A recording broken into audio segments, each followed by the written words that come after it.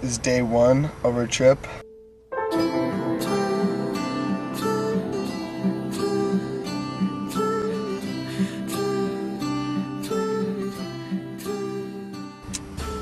A little scared, a little worried, but it's gonna be tight.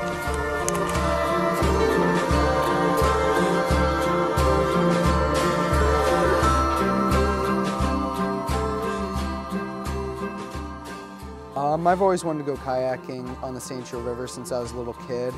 I grew up in South Bend, and the St. Joe River basically divides South Bend in half. And so it was just something that I always saw. I'd cross it every day, I'd drive across the bridge, and I always saw it, and I don't know, I kind of associated the St. Joe River with an easy explorational escape. Because you would watch it flow, and it would, you know, you'd see a stick floating by, and then before you knew it, it was all the way down the river and it would be gone. And I always had this idea, you know, it'd be so easy just to jump in a boat and just go where the river takes you. Well, that always, you know, intrigues me, because I really think that if it's possible, I think that I can do it.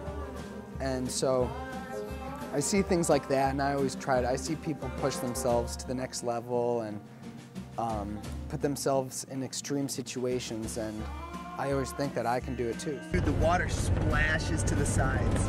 So like, I mean, like that might just take us and throw us into the wall, dude, and back and forth, like.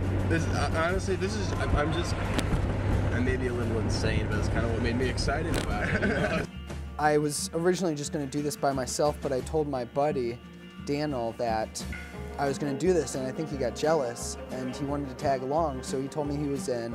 Danl's, he's really skilled, and he's really talented, and he's a very outgoing, ambitious person.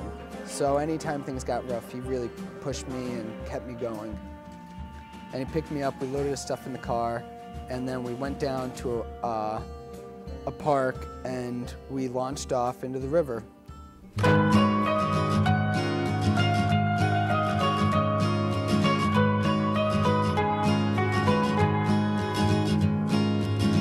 My brother, where do you intend to go tonight? I heard that you missed your connecting flight to the Blue Ridge Mountain over near Tennessee.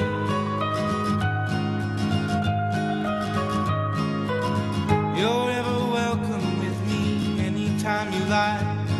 Let's drive to the countryside, leave behind some green-eyed lookalikes, so no one gets worried, no.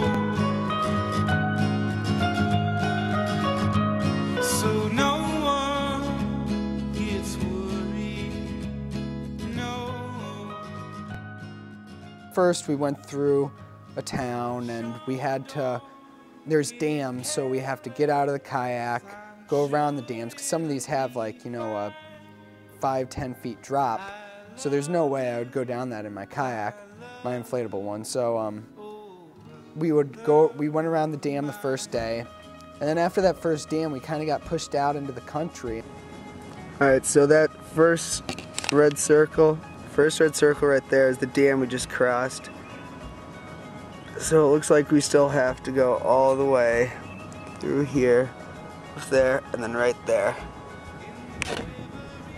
to freedom. It got to the end of the day, and we knew that we had to find, our goal every day was to find a place to camp before the sun went down, because we knew that being out in the water would be horrible at night.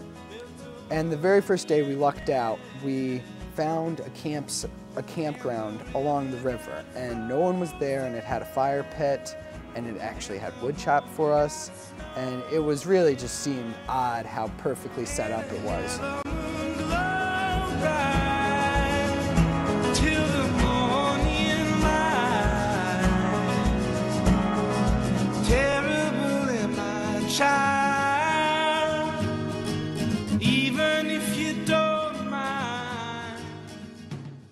The next day is when it got real. We realized what it was we were doing, how far from home we were, how far we had to go still.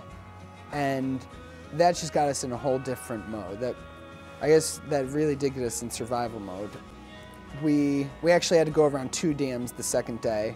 After the third one, we were like, all right, we really need to find a place to camp, and we couldn't find anything. And we were like, well, we can pull off, and just camp in the bush, where there's no flat ground, just really rough it. And Danl told me, he was like, let's just go. Something will happen. There's something up ahead. So last time we were filming, we were running out of light, I ran out of battery, and I ran out of video. And we weren't sure where we were camping, or how soon we were going to eat, or how soon we were going to sleep. And after about another 20 minutes, and another few miles, we found this place.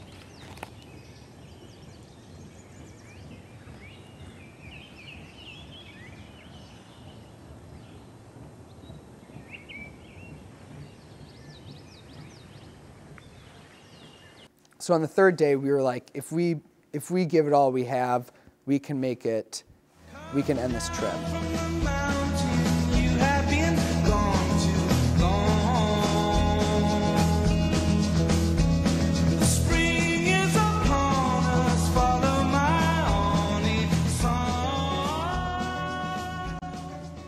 It was about 45 minutes till the sun went down, and there's a channel that pushes you about a mile out into Lake Michigan, and it's got walls on both sides, and you have to travel down it, and then once you get out, you have to flip around and try and raft a mile back over these gigantic waves.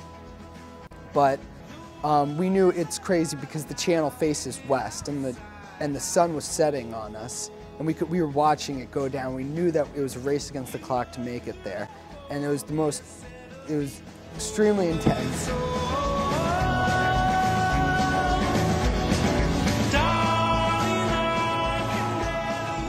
So we paddled our hearts out for, about 45 minutes, and then we made it to the shore. I remember making it to the shore, and that was the most intense and greatest moment of my entire life, because we knew that our long, crazy journey was over, and it was like, we had made it to land.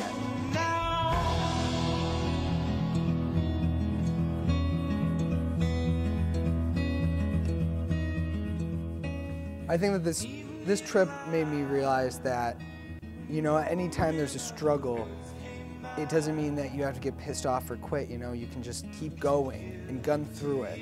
And, quitting would have just made it harder and would have left me with regrets. And the fact that I finished it and pushed against what felt like all odds at the time, and made it to the end. And that's why it was so rewarding, finishing this journey that we took.